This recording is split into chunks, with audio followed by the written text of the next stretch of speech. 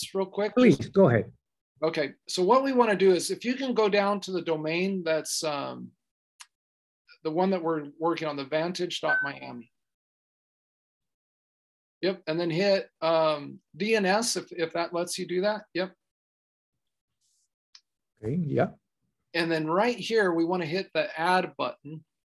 This one? Yep. And it gives you a type right there. So if you want to click that option over there on the left where it says type, up a little bit higher, there's a form. Yep, right there. And choose CNAME.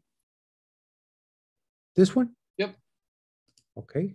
And then right here where it says name, we want to put something like search or condos or homes or real estate. Search. Okay, search.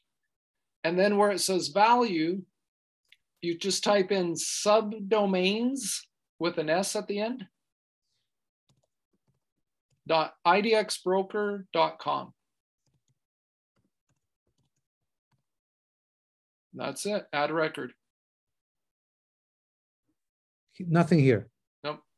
Subdomains idxbroker.com. Add record? Yep. That's it. So now it'll take about 15 minutes for that to update. And then I'm going to update a setting on your IDX Broker account. And then everything will start.